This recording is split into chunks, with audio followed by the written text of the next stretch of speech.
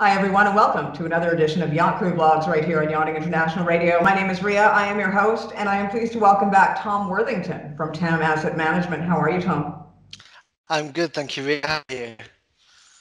Good, considering the state of the world all around. Every morning you wake up is a good one, so I can say I'm good. There we go. That's a nice positive way to look at it. Do you know what I mean? Something that I don't think people realize every single day, we're hearing people talking about masks, we're hearing people talk about lockdowns, we're hearing people talk about restrictions, health, vaccines, etc. But no one's actually addressing finances. And, it's interesting to see if you follow, financial markets, there has just been an up and a down. I'm not sure that there's been any I guess normally the financial marketplace sort of just moves up and down very slightly, but that hasn't really been the case, has it, throughout this period? No, it's been a spectacularly unpredictable market in a lot of ways. There's big movements in tech; those can be justified now, but obviously in January you wouldn't say that Amazon would increase its net value by 70%. That would have been an obscene call to make. Neither would you have said that, some of the major airlines would be looking for bailouts, including Virgin, Jet2, cancelling holidays. You wouldn't have said Mallorca would be 75% down on the tourism. There's a lot that was not obviously foreseen because it's a unprecedented thing. And I think you're right. People aren't really talking about finances when, in fact, finances are worrying a lot of people at the moment. Not necessarily. Obviously, there's both sides of the coin. People will be worrying about maybe if they have got investments, what the investments are doing. Um, and then there's the flip side where people are worried about income, about surviving, about jobs, about the economy. Microeconomies in the Balearics have taken a huge hit and probably will continue to take a big hit. Even yachting, which was almost seen as untouchable, are seeing yachts being reduced to smaller crews. They're seeing wages, well, owners asking for wages to be cut. Everyone's having to tighten the belt, even the people with the huge toys that a lot of the yacht crew work on. Well, let me ask you, when it comes to the crew, we see that a lot of insurance companies now aren't covering anybody with travel, etc. With crew, when they have been locked into some sort of investment over the past few years, and something like this happens, which is completely unprecedented, um, how are they able to pull themselves out of some of their investments, or do they have to continue to pay that monthly installment into these investments, or does it just depend on the company? What kind of headaches are they facing right now? Ouch, that's a hard question.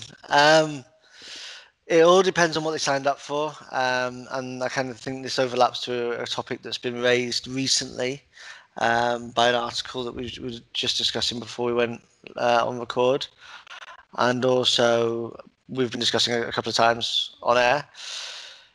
A lot of the things that who were signed up for do not allow the flexibility to obtain what you might expect out of your investment when you need it, which was the whole idea behind the Seafarer Saver, which obviously is on your website and it's on seafarersaver.com, was to give the idea behind it was first, we know that yacht crew need to be flexible. The theory behind it was we need to be flexible because owners can fire crew at the drop of a hat. An owner can pass away and sell the boat. You can get injured, so you can't work. All sorts of things can happen. You might want to buy a house. You have a kid. You might need another course all of a sudden. Um, we thought we'd have to make it flexible for those reasons. We never thought we'd have to make it flexible for a global pandemic. Now, the fact that it is flexible obviously plays in the favour of the people that have invested with the Seafarer Saver, because if they do need it, they know. And we have had withdrawals, and in fact, we've had a couple of cases where people have said, you know what, I've got X amount in it. Could you just make sure I've got, I don't know, say 10,000 in cash sat at the side? I might not take it out, but I just want to know it's there in case, because when we obviously there's no penalties or early withdrawals with us. However, we need time to get out the market, which can take up to a week or two. So we do say, if you can give us a week or two notice, that means everything runs a lot smoothly. And a few clients have actually said, we'd just like a little bit of portion just there that we know that if we press the button on it, we can have it within a day or two. So we're seeing that, which never really happens apart from when you're purchasing an asset. Maybe if you see a new house, possibly a new car, and they will sometimes give that kind of instruction.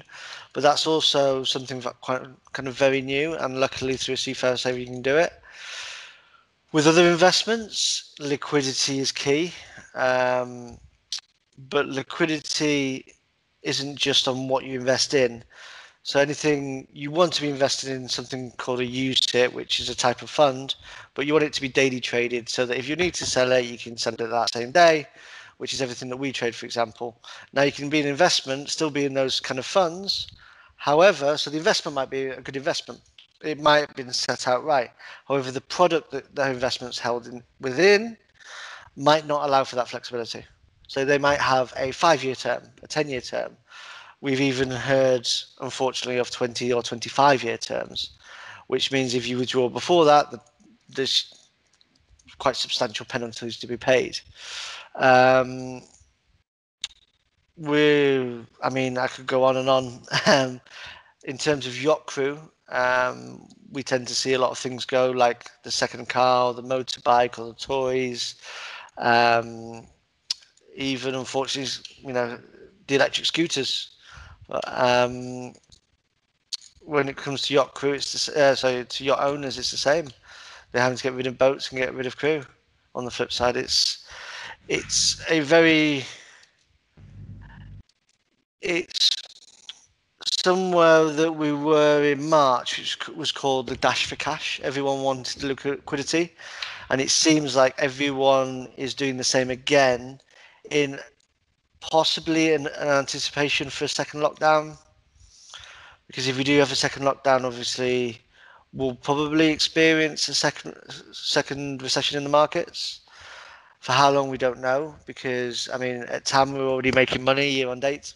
So most of our portfolios, if you're with us at the start of the year, you'll either be breaking even or be in positive. So that can be wiped off again.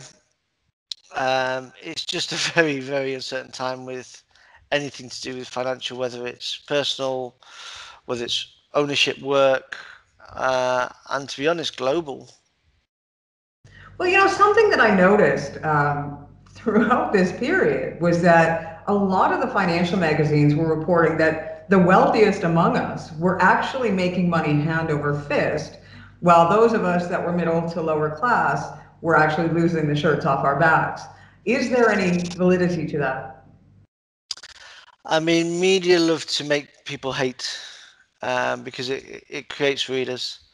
Now, yes, there's validity in some of it. I might be slightly off here, but I think Amazon went from a net worth of 118 billion to around about 180 billion from March to the end of August. Microsoft increased because things like Teams, which is a team viewer where you have online meetings, went up incredibly in value. We're now seeing the fact that people don't want to go to supermarkets the same. They don't want to go into, big hardware stores or to big shopping centres and do a shop that they can do just as easily from home. And people are starting to realise that tech has the advantages of, a food shop's a little bit different. That might take a little bit longer. But if you go, let's say, to buy a power drill, well, you pick up 5 power drills, and unless you know which one you're going there to buy, you're taking a bit of a gamble if you don't know the make or the power or what it does. Whereas you buy it on something like Amazon or online store, you can get reviews. You can say, well, it's 600 watts. What does 600 watts mean? What's the perforation? What's this? What's that? What's that? Things like that you don't get in store. So people are starting to come around to the fact that they're starting to be forced to see the advantages rather than to discover them on their own. And like throughout history, the biggest time of innovation is war, usually, where we create new technologies, we create more advances in certain fields, certain technologies, certain manufacturing processes. Now, unfortunately, this isn't a war, but it's a similar situation for tech because people aren't allowed to integrate.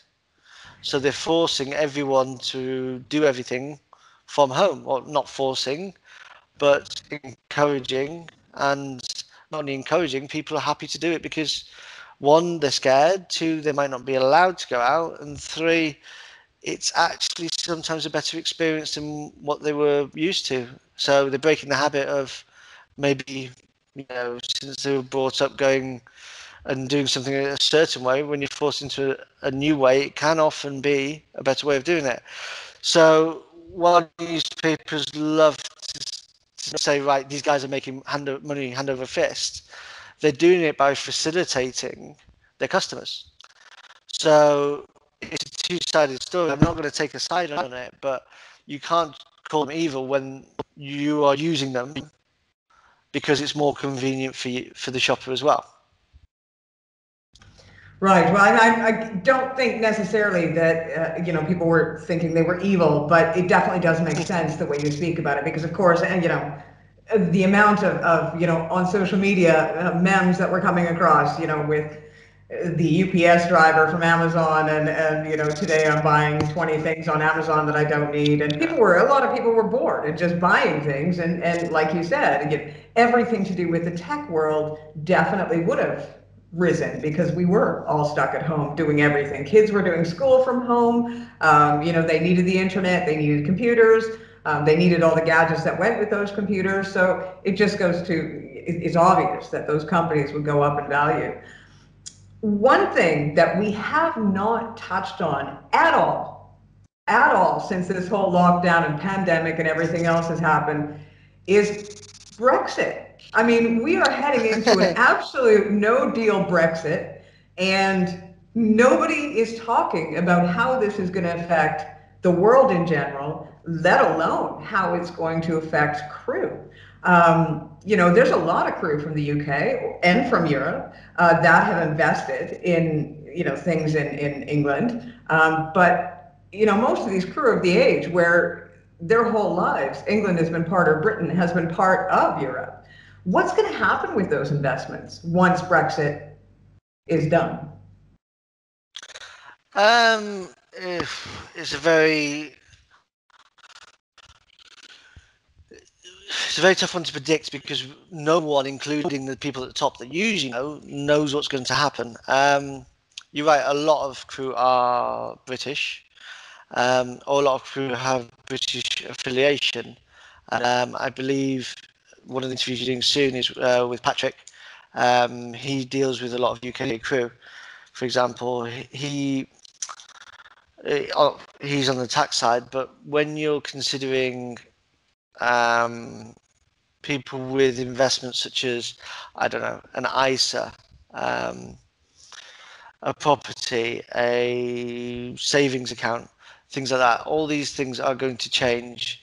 When you're talking about bigger portfolios, as in, excuse me, so that was the computer, larger portfolio investments where the funds are, we've actually had to completely restructure a lot of our portfolios so our European clients don't hold anything in the UK and vice versa. Because in case of a no-deal Brexit and a hard Brexit, passporting may disappear. Now, what passporting is the facility for someone that's licensed through, let's say, the FCA in the UK to do business in a country in Europe like Spain through CNMV, or through France, or through whichever European 27 country. Now, if that disappears, those funds, those investment advisors, those financial advisors that are UK licensed, UK based, may not even be able to talk to their clients, let alone look after them. And vice versa, if you've got a European IFA and you're in the UK, if passporting doesn't carry on in such a way that it's going to benefit the client, it may just cease one day to the other. So this was one of the reasons TAM actually opened an office in Europe. Luckily, being Mallorca is a very nice place to have it. Was that we could ring fence everything within the EU, so that our investment decisions were made from the EU, our custodianship of the money was held within the EU. Our offices, our phone calls, our admin, our compliance, everything is done from the EU, because it is a possibility. Excuse me, I don't know if you can hear that, my computer going there. It is a possibility that when Brexit hits, that might just cease from one day to another. So that, I mean, it would be basically like a Berlin Wall going up. It would be disastrous for financial advisors that work from the UK with European clients, and also with funds. So if you own, I can't see it affecting UK stocks owned directly by clients, but anything collective, anything that's managed, anything that's advised from the UK, quite well. Um, So it's a very hard one to predict, but what we can predict is from at least now to the end of January, it will be volatile because markets work off fear. Fear is a big mover of markets. And while no one knows what's going to happen, it's going to create fear among the investors. So to answer your question, I wish I knew. All I can say for certain is it's uncertain. I know that doesn't really answer your question, but Well, I guess, I mean, it sounds like everything right now. I mean, it's with the lockdowns, the pandemics, people don't know what's happening one day to the next. You can wake up one morning and things will be one way. You wake up the next morning and things are another. And the same with Brexit. We don't know whether it's going to be a hard Brexit, whether or not they're going to reach some sort of deal. Although at this stage it is looking highly unlikely. I guess the best advice that you could probably give to anybody is to make sure that your financial house is in order, to ask these questions of your advisor now. And if you're unhappy with the answers that advisor, provides you, then perhaps find another advisor and see if you can transfer, your investments over to somebody else. Is If there is a hard Brexit, will there, because I know that the European Union has very, very strong laws in regards to what you can and cannot do when you are a financial advisor. Will those laws apply to Britain, or will they go back to the way they used to be, or will there be a change in law? that's a very good question. The UK basically, so if we start at the top at Europe, you've got a thing called MiFID II, which is, they're not laws so much as guidelines. The guidelines that countries have to impose into their local legislation so that financial advisors follow the local legislation of the jurisdiction they're working within to protect the clients and to protect the products being sold, to make sure it's correct for the client and to provide protection in case that is not upheld. Now, the UK itself has got RDR, it's got the Financial Conduct Authority. I mean, don't forget, regulation is very new. Regulation, UK was one of the first to come in with the banking regulation. That was only in '79. The FCA, which is the governing body, Financial Conduct Authority in the UK, is only just 10 years old. So it could change very quickly, but with the UK, I would still say I am very sure it would be a very controlled, the same as Europe. It's not as if let's say, one of the Channel Islands were to come out, then they might go a little bit awry because they can then suddenly do a lot of things off-piste, if you like, that they wouldn't do. But Britain as a whole has a huge sector of its GDP in finance, so I can't see it becoming ungoverned. It might be governed a little bit differently to MiFID II, and the local guidelines that are imposed because of the MiFID II. But if anything, I would probably say the UK would even get stricter because they'd have to then monitor what's coming in cross border as well. Well, you know what? I mean, everything is up in the air, as we said earlier. I would suggest if you are a seafarer and you are a crew of any sort and are looking to invest, and you do have a job, because those are sort of few and far in between these days, to check out Seafarer Savers. Concept, because it is a good concept in the case that you become unemployed or injured, as you were saying earlier. So definitely do check that out. And Tom, I thank you again for your advice, because every time you come on board, it's always great to sort of find out, because people are scared, people are scared about jobs, people are scared about their money, they're scared about their investments. And it's always nice to be able to have somebody that everyone knows within the yachting industry say, you know what, it'll be okay, or it may not be, but I think the big thing to take away today is it's okay to be scared, even though it's a horrible feeling. I mean, even the FCA in the UK are telling people in the UK, because we have a UK office as well, they're telling us in the UK, be prepared. So we're going, for what? And they go, well, we don't know, but be prepared. So all I can really do is mimic what they're saying is, don't just hope for the best. If you have got UK assets or UK investments, look at, if they can be transferred and how they can be transferred. The only thing I can do to alleviate a little bit of fear is say they will probably, even with a hard Brexit, give some kind of period of allowance where you'll be allowed to transfer assets over, for example, I don't know, 6 to 12 months would be likely, you'd like to think, but again, it's uncertain. But yeah, the biggest thing I'd say would be have a backstop, have a plan B, just in case if you have got anything cross-border at all with the UK. well, Tom, thank you for your time. We'll make sure to put your information below this interview in case anybody is in need of a new financial advisor or has any questions in regards to this interview. I'm sure that you'd be more than willing to help. Well, we don't give advice here. We manage money. So unfortunately, we can't give financial advice, but we do have the Seafarer Saver where they can sign up for investments. And we do work with an array of advisors, both within and outside of the yachting industry, that we can put you in touch with. Excellent. Well, and that's all they need, really. So that's good news. So yeah, we will provide your information. Thank you so much, Tom, for your time. Thank you, Ria.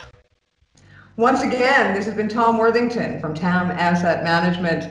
You've been watching another edition of Yacht Crew Blogs right here on Yachting International Radio. My name is Ria. I have been your host. Tune in again for another episode.